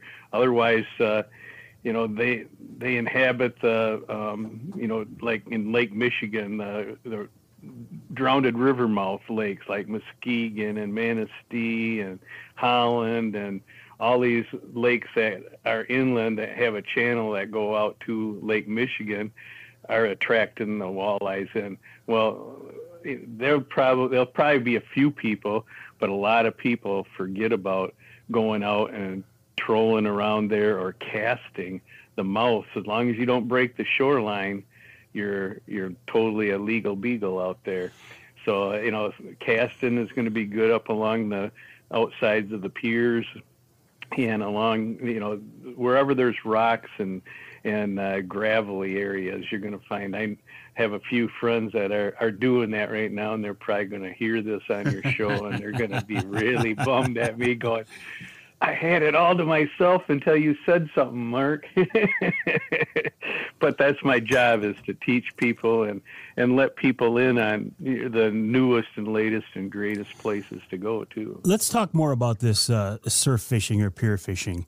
So what would your setup be? Would you have one dead rod basically out there laying on the bottom with live bait and then throw a spinner or a Cleo or something?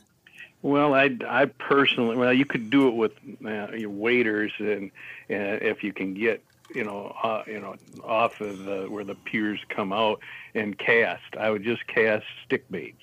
Cast stick baits, and when you're casting that, or you can, do little deep divers, shad wraps or something like that. But stick baits such as floating rapalas, husky jerks, that type of thing right there. And then you don't need to be weighting these things down because they're coming in shallow, and you want to kind of, target them at night because that's when they're going to come in and spawn, and they're going to be the most abundant, I guess, because that's when they like to spawn, is under the cover of darkness and everything. So if you target these new places I'm talking about, that's when you want to do it, under the cover of darkness, stick baits. And when you're throwing them out and working them, reel them really, really slow. I mean, if you watched how you do it at night, and I never was able to take a lot of people at night out night fishing, casting, because my insurance would go out of this world because they're afraid people are going to be hooking each other, which probably would have happened. So I left them in the water, and they were happy with me. But, I like to cast, and my buddies, they do a lot of casting nowadays, and it's a talent at night when you're casting. Most people reel like they're fishing in the daytime, and they fish their baits way too fast. And it may take, for a normal flip out a husky jerk and reel it in, it probably will take you, if you're fishing it right, probably about 3 minutes to reel back in. Really? Maybe you better edit that out of your. No, I'm just thinking, boy, I'm used to looking at crankbaits at trolling speed. So you're talking about just a little wobble back and forth. Yeah, and floating to the top, or just not really doing anything except moving in the wake of the waves, or and they're coming up and snatching it, kind of like a bass taking a plug off a topwater walleye bite. Yep, pretty much. I've had them just. It sounds like a bass hit, and then if you set the hook when you hear it, and then you miss them. Wow. You got to feel that tug. Tug is a drug. Set the hook. Well, you certainly made your bones night fishing. I mean, when you talk about night fishing for walleye, that's what put you on the map, wasn't it? Oh, yeah, definitely. It did. I understood, because back then walleyes were like a unicorn. Not too many people caught them, and if they did, they didn't catch them consistently. It was like, oh, I got one this year. I got two. Mm-hmm. They limit, that would be out of the world, But I would go out and, because my dad and grandpa, it wasn't me. It was them teaching me how to do it and where to do it, and I could take it anywhere after that and do it wherever there was walleye, and it got dark, and it was the easiest. I mean, it's not like I couldn't catch them in the daytime, but it was definitely much harder, and you might as well go when it's easier to target the species you're after, because you're going to be more successful then. Well, I like to tell the story about, you were a very well-known and accomplished night fisherman for walleye. Then you went on the tournament trail, and a lot of people said, yeah, he's a good stick at night, but he'll never catch him in the daytime. And you went out that same year and won the first annual Professional Walleye National Championship. So you proved you could. But how did you make that transition from night fishing to the day? What's involved in that? I guess I could always do well all 24 hours, but it was when I was restricted to 6 hours, a guide trip, 6 hours, I realized if I'm going to be catching the biggest fish and the most fish, I'm going to do it at night.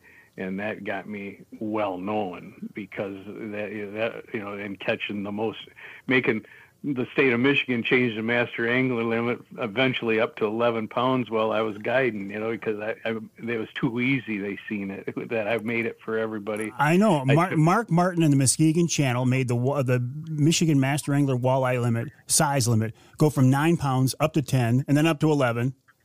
Yeah. Yeah, that was, first started out at 8 and then at 9 and then it went to 10 and then it went, yeah, right, exactly. That was a big fish, 8 pounds back. Now 8 pounds is an everyday, everybody catches them, And so, but yeah, I kind of thought that was pretty cool. Job much harder. Do you think we will ever see our state record walleye, what is it, 17.3 or 17.9, whatever? Yeah. Will we see that broken? Because I tell you what, until a couple of years ago, I never would have thought we'd see the king salmon state record broken either. So right. Is she out there somewhere, do you think? Oh, yeah. And it's been caught, but by people that don't realize what they've caught. Or they've caught it and it's out of season. That's for the majority of them probably have been, but there have been a few caught within the seasons, and they just aren't reported, or they are taking a picture of them after they caught them, didn't get them officially weighed, and then they weigh them and they're just under 17.3, and that 17.3 was caught in 1956. behind the Manistee Dam on the Houghton Pile. I remember that story, yeah. I mean, I wasn't around, but I remember the story. This is a cliche question, but I'm going to ask you anyway, as long as we're talking about big fish. What's the biggest walleye you've ever caught? 14-1. I know, and when I was 12. That's a long time ago, yeah. And I had bigger ones in my boat that I got people, master anglers for, but personally I didn't reel them in. So they were, registered by somebody else. But no, I mean, that 14-1, I was 12 years old, and my dad and I asked my dad and grandpa, because that's who I was with, and I knew it wasn't anything bigger than they ever caught, because I've seen them catch bigger ones. So I said, "Oh, can I get that mounted?" And they looked at me and they go, "You're 12 years old." I remember it like, "Yes, you're going to get a bigger one before." It never did. Oh, that's a great story. That's a great story. Hey, before we run out of time, fishing vacation school is coming up for open water. What do you got coming up? Well, I have on June 6th. Let's see, I better look right here real quick. It's June over at Linwood Beach Marina. I'm going to be doing it. We got one school that we're going to do this year. It's the 9th through the 12th.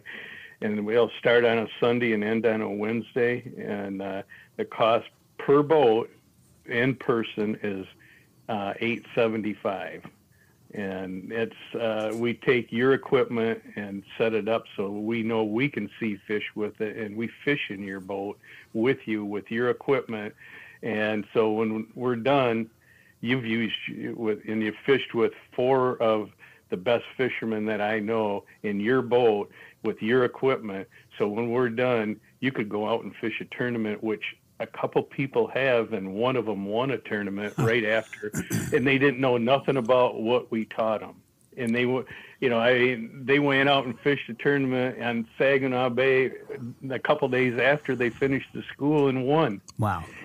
I mean, so that shows you what you can learn in that school with your own boat. It's better than going with us in our boats on a guide trip, because Absolutely. You're using our equipment. Yeah. We're setting your equipment up to be a tournament. Mark, I got to let you go. It's always a pleasure. I got to let you go because I got Brian Roell from the DNR coming up next about a wolf that a hunter killed down in Calhoun County. So I got to make room for that. I'll talk to you again, my friend Mark Martin, markmartins.net, fishingvacationschool.com. We will take that break. I can't wait to hear the story of this Calhoun County wolf.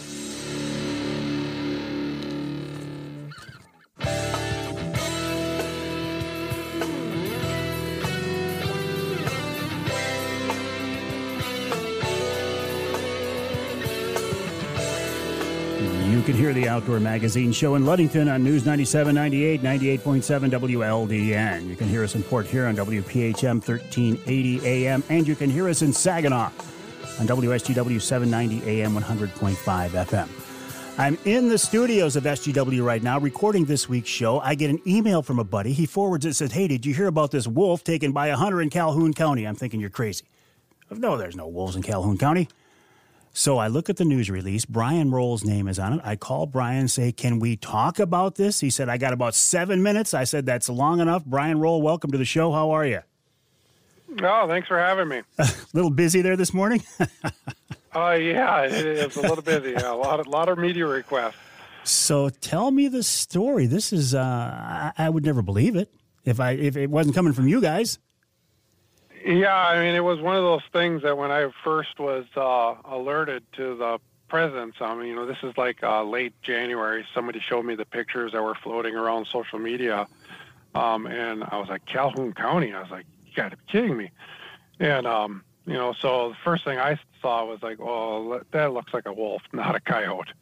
And so sure enough, we tested it at 2 different labs, and it came back as a Great Lakes wolf, which is what I expected. So it's still an active investigation on how it may have got there. So I can't really speculate on that end, and what's the ramifications. But it's rare. I don't ever expect to see another wolf in Calhoun County. As you know, we've talked before about wolves' ability to move long distances, and that's well documented.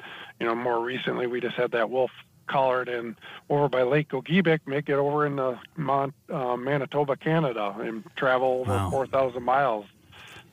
So obviously, if it did come from Michigan, it made it across the straits at some point and got itself down there. So really interesting. I wonder how long it was there. Well, so many questions about this. The first thing I thought of, Brian, was, this has got to be one of those cases where somebody was illegally raising a wolf. It got too big, got out of hand. They just said, to heck with it, I'm going to let it go. I just can't see I'm no biologist, but I can't see a wolf coming down from the UP all the way to the southern tier of counties in the Lower Peninsula.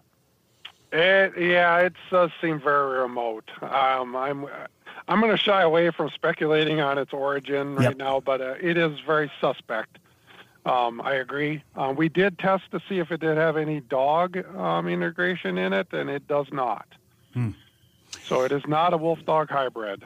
You used the term a minute ago, Great Lakes wolf. Tell me more about that. I hear about eastern wolf, gray wolf. What's a Great Lakes wolf? A Great Lakes wolf is a gray wolf. Okay. It is Canis lupus. However, they do have some integration of eastern wolf in them. But we see DNA from the western gray wolf and the eastern wolf mixed into what we kind of call a Great Lakes wolf. It's not a separate species. It's not a subspecies.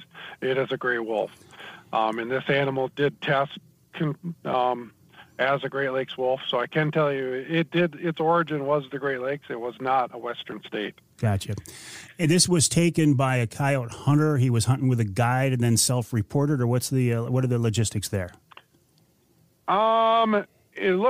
From my understanding, he was hunting with a guide. They took this and then reported it as a world record coyote. And this is just my understanding from social media, so I want to make it very take clear that for what it's worth. Yes, exactly. And so then when I saw it, I talked with the biologist down there. He brought it to my attention in late January, so I'm not even sure on the harvest date yet. It just...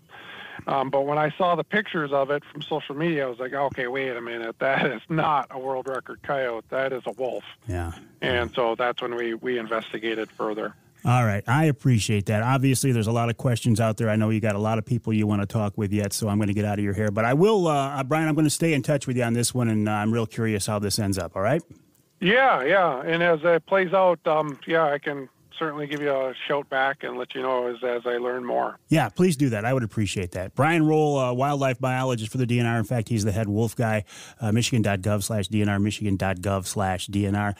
I am going to make a prediction. I am not a biologist. I am not a DNR employee. I am not a wildlife expert.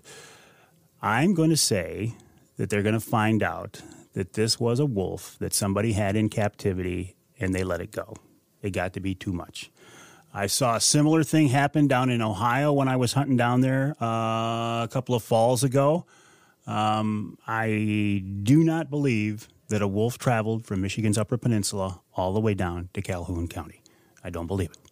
I obviously believe this is a wolf. The DNR just confirmed the genetics. The DNA confirms it's a wolf. I don't believe it got down there on its own. You hear stories all the time about, I hear this all the time. All the time I hear this. Oh, we got a pack of wolves behind our house in name a county, pick a county, Kent County. No, you don't. If you had a pack of wolves behind your house, you would know it because there would be no chickens around. There would be no pets around. Your cattle would be getting attacked. If you had wolves, you would know they're wolves. Okay, I'll get off my soapbox. But I am curious to see how this all ends up. The official word on it, of course, Brian can't say too much at this point, but you could hear it maybe in his voice. All right, we'll take a break here in the Outdoor Magazine show. When we come back, we'll wrap it all up with wild game chef extraordinaire Dixie Dave Minar, and I'm not even going to ask him for a wolf recipe. That would just be in bad taste. Get it? Bad taste? I cracked myself up.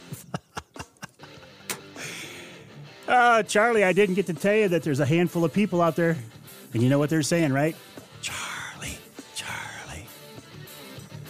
Dixie Dave coming up after the break right here in Outdoor Magazine. My name's Mike Avery. The website, MikeAveryOutdoors.com. Email address, Mike@MikeAveryOutdoors.com.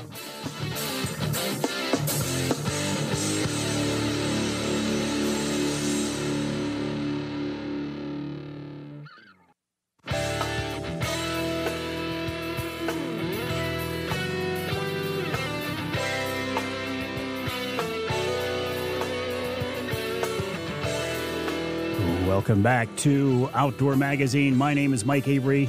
If you are a new listener, welcome and thank you.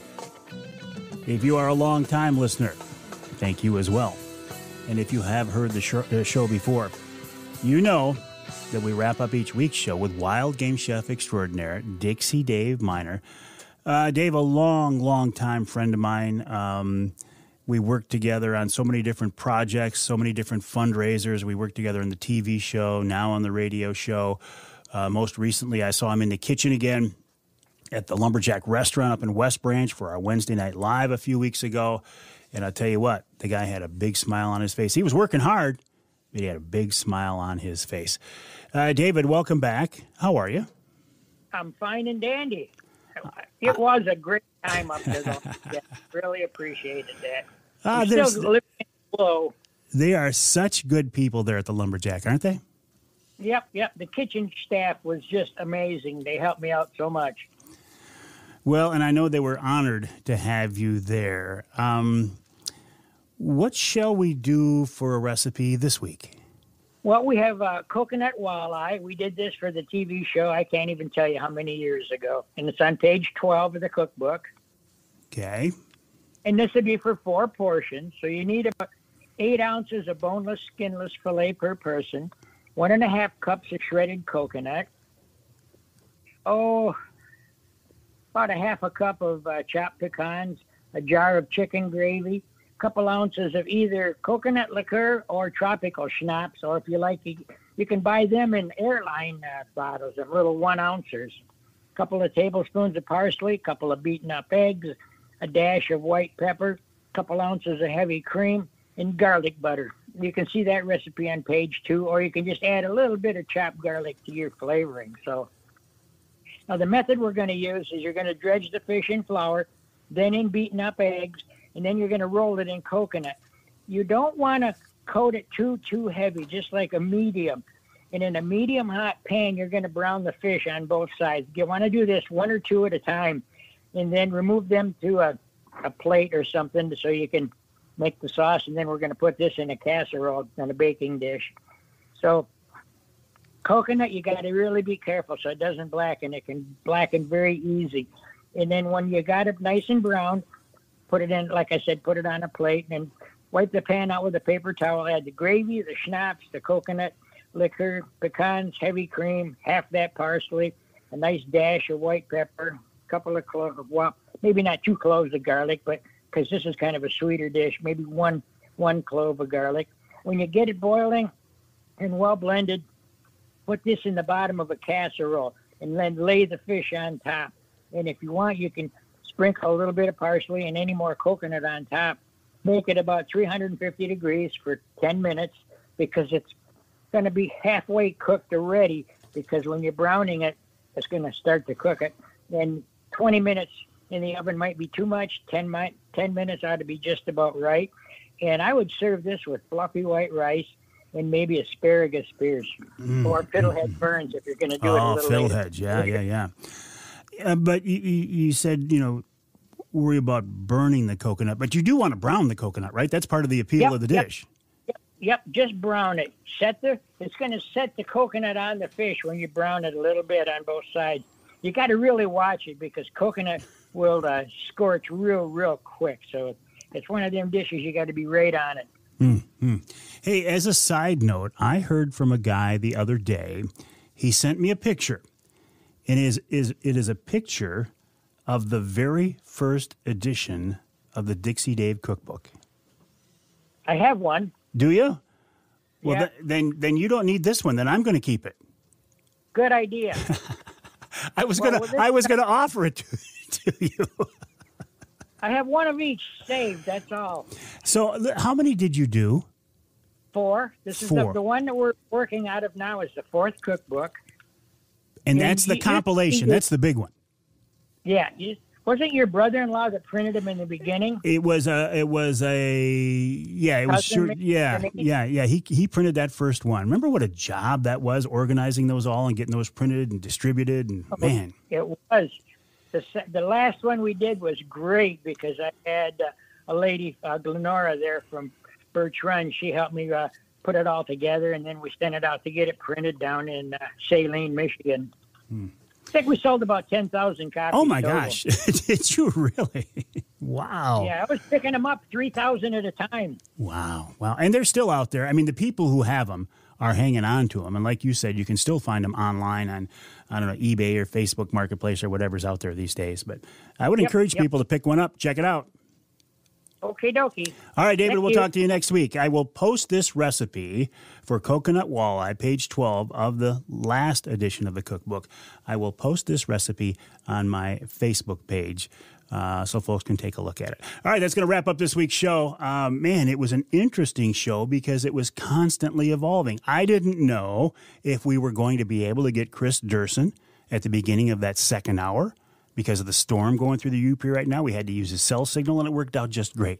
And then I find out, 3/4 of the way through the show, that the DNR had just put out a news release about this wolf taken by a hunter down in Calhoun County. I guess this was out floating around social media. I hadn't seen it before. But to get official confirmation that it is the DNA of a wolf. And I'll say it one more time. I suspect they're going to find out that this wolf did not migrate down from the Upper Peninsula. That's just me, and it's just speculation. My name is Mike Avery. The show is Outdoor Magazine. My website, MikeAveryOutdoors.com. My email address, Mike@MikeAveryOutdoors.com. Have a great week, and I'll talk to you next time right here on Outdoor Magazine.